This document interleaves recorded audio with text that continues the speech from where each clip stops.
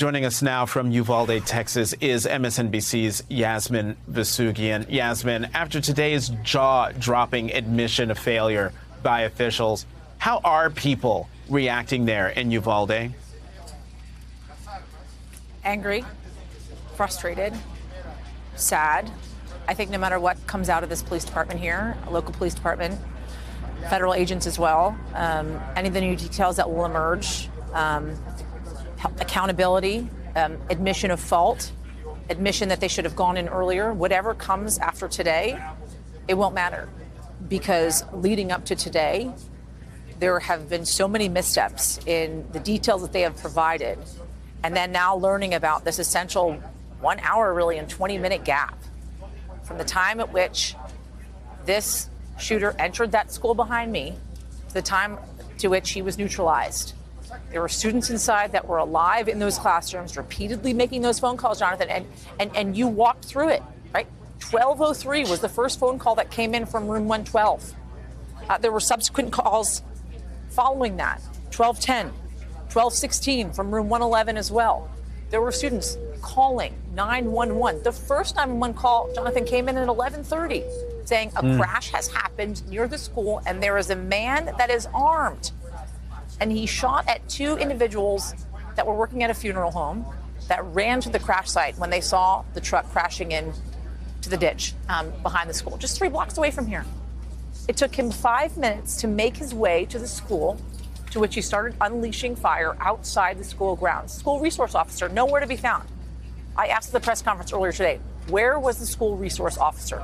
He was off campus. He was not here. He was driving elsewhere. As he learned of the active shooter on campus, he quickly made, and this is their words, made his way to the school, bypassing the shooter who was crouching in a bush area, shooting at the school, and thought a teacher was the shooter, thought a teacher was the one who was armed as he saw that individual outside the school. It was not the teacher. He bypassed the shooter at that point. You mentioned the fact the shooter made his way into the school around 11:32, I believe it was, followed by 7 officers. 7. 30 minutes later, 19 were inside the school. 30 minutes later. And it wasn't until 12:50 that they were able to neutralize the shooter. You had Vortec, you had DHS between 12 and 12:15, according to Julie Ainsley's reporting, as you mentioned, arriving on the scene and told by local police to stand down. DHS at that point was instructed to remove students from windowed areas, windowed classrooms. You had Vortec standing on the scene with everything, all of the tactical materials that they needed in hand to fight the shooter, and they were told to stand down for 30 minutes until they decided to override what they were being told by local officials and to neutralize the shooter. This community is up in arms. They are angry. They are sad. But here's the worst part, Jonathan. They are not surprised. And I think that's the question we need to ask going forward as well, is they are not surprised by the response of the local police. This community is not surprised by that because of the history they have had with this police as well. Yasmin, we've known each other a long time. I've never seen you like this. And what you've told us this evening explains why. It is inexplicable, the story that we are all covering and that you are covering from the ground. I'm speechless. And Yasmin, I'm going to let you go before I'm not able to go any further. It's hard. In this show. It is so hard. It's bad enough to see babies killed, little children killed. But to hear the negligence of the adults they depended on for their safety is hard to take. And that school resource officer driving past, I would like to hear that person's explanation for why they weren't on their post. It's the whole point of the job. It's to be there to protect those kids, and they weren't there. Yasmin Vasugian, thank you. Jonathan, let me tell you. Sure. Let me tell you one more thing. I spoke to the older brother of a little boy named Xavier who lost his life in room 111. 10-year-old boy, loved to dance, loved his family. love to take care of his little girlfriend, Annabelle, who lost her life as well. A call came in from room 111 at 12:16, a 911 call. Xavier was in room 111. His brother wonders, had they reacted, had they gone in, would Xavier be alive today? Would his girlfriend, Annabelle, be alive today? It is that personal. It is that immediate. And it is those questions that need to be answered for these families that have lost everything and lost their future. These kids, these babies that they brought into this world.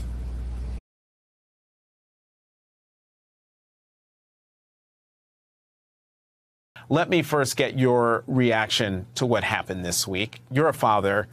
You've got two kids who aren't much younger than the kids who were tragically murdered in that school. How does that make you feel?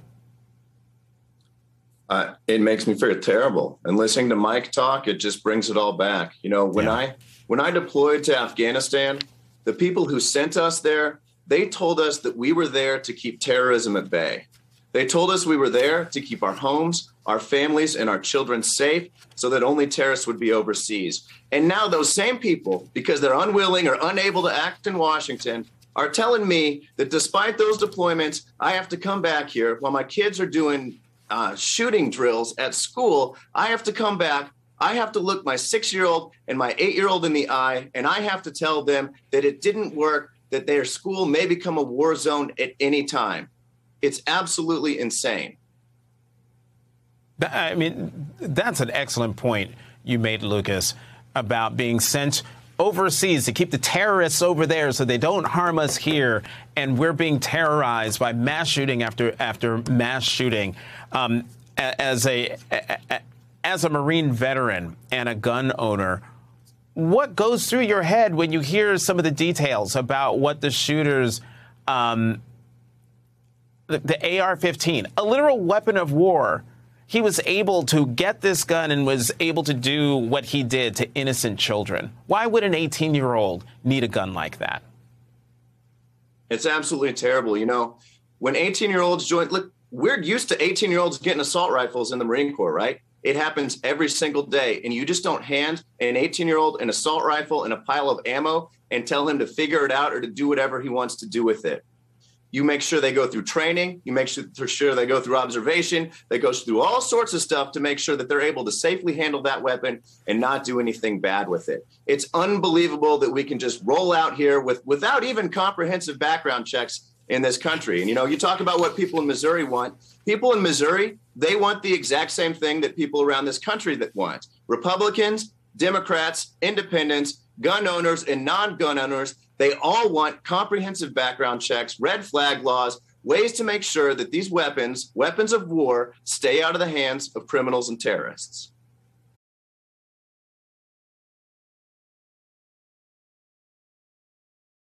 I'm so glad we have you on tonight, Mike, because we often just get a sanitized version of what actually happens inside the schools during these types of events. But you actually spoke to a teacher who was in that school listening to those children as they screamed for their lives.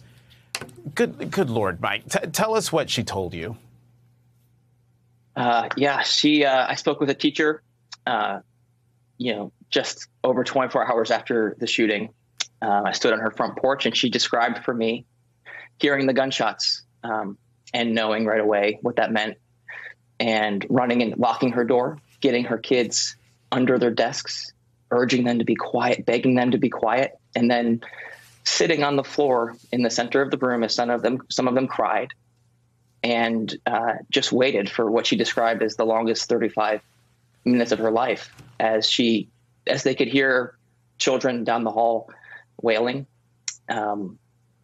And she just told her kids to pray until officers finally came and broke out the glass, and she was able to help each of her kids out. There's nothing more painful than hearing a terrified child scream. But to know that they're screaming because there's a murderer in the classroom is just, it's beyond. Mike, the teacher you spoke to, she made sure to make this point before your interview ended. She told you, and I want to quote, I want you to say this in your article. Our children did not deserve this. They were loved, not only by their families, but by their family at school. Mike, why was it important, so important for her to make that point? In a year when teachers across the country are being accused by some of the people you just played at the NRA conference of it wanting to harm children by indoctrinating them, by teaching white children to hate themselves. In a year when teachers have become vilified, she wanted the world to know that she did everything she could to protect those kids because she loves them like they're her own kids. And she really wanted me to share that message with anyone who will listen. Mike, I have to go, but real quickly, how are you doing? This is not an easy story. I'm okay. I'm home. Okay. I'm back home with my 4 kids, and I'm going to take some time off just to rest and hug them.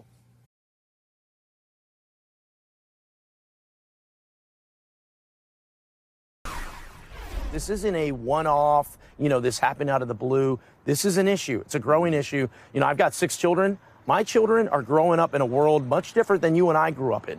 And we got to be aware of that. Since the Columbine massacre in 1999, there have been more than 300 school shootings across the United States. The current generation has never known school to be a completely safe place. They've grown up with school shootings, lockdown drills, and protesting school violence. And today's school kids will be tomorrow's elected officials. Joining us now is Maxwell Alejandro Frost, Democratic candidate for Congress representing Florida's 10th District. He is a former organizing director for the group March for Our Lives. Maxwell, I sort of hesitate to say great to see you again, but we have met on my Sunday show, so it is good to see you. But Maxwell, after the murder of 19 children and 2 teachers in Uvalde, what legislation would you push for in Congress to try to prevent these mass murders in school from happening? There's a lot of different legislation we need to pass, but we need to get something done that can make a huge difference that the majority of Americans, gun owners included, are for, and that is universal background checks. We need we saw today folks advocating and protesting in Texas, and that's the type of advocacy we need. I got involved in this fight at 15 years old after Sandy Hook. It's been 10 years. People are fed up and they want to see action, and this time will be different because it has to be. Every day we lose 100 lives. So I would say universal background checks. Mm-hmm. The Associated Press interviewed an Ohio teacher who spoke with her 6th graders the day after the Uvalde mass murder. She told AP, quote, "Some students said they were sad. Some were dismayed. The 19 slain children were so young. After a few minutes, though, the conversation fizzled. Students were ready to move on with their day." Maxwell, what would you say to students who've grown up with the reality of school shootings, who are seemingly numb to these tragedies? What I would say is we cannot allow ourselves to become numb. Like I said, every day we lose 100 people, and it's easy when we turn on the news and we see these tragedies every day to become numb. But recognize that behind every number, there is a beautiful human being, someone with loved ones and families and stories. And so that's why this time has to be different and why we have to continue to fight. People are tired of the violence. We deserve the right to live free of the fear of being gunned down. And we deserve that by virtue of being human beings. And my generation is going to make sure that this stops in our lifetime. And we're going to continue to fight no matter what. Your generation is what gives me hope, especially with the March for Our Lives. And I'm just wondering, do the protests that we saw outside the NRA convention, do they give you hope that maybe this time things will change? They 100% give me hope, Jonathan. These are folks that are mourning. In the midst of this mourning, they said we need to go out to demand that we need a change in our country right now. We're in a world where we can live free of gun violence, and people are here to do that work right now. It gives me an incredible amount of hope. We're going to see marches all across the country, and we're going to continue to ensure that we keep this fight alive and don't become numb to it.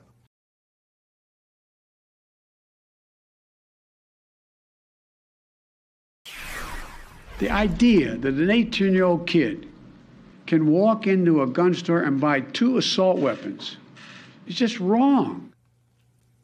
19 children and 2 teachers in Uvalde were killed by weapons their killer bought for his 18th birthday. According to the Giffords Law Center, only 6 states, Florida, Washington, Vermont, California, Illinois, and Hawaii, have increased the minimum age to purchase assault rifles from 18 to 21 years old. In a new Reuters Ipsos poll, 72% said they would support raising the age to buy a gun from 18 to 21. Joining us now is Democratic Congressman Anthony Brown of Maryland. He's a 30-year Army veteran and the vice chair of the House Armed Services Committee. Congressman, great to see you. Let's listen to what Governor Greg Abbott had to say when asked today if he would consider imposing a ban on 18-year-olds buying assault rifles.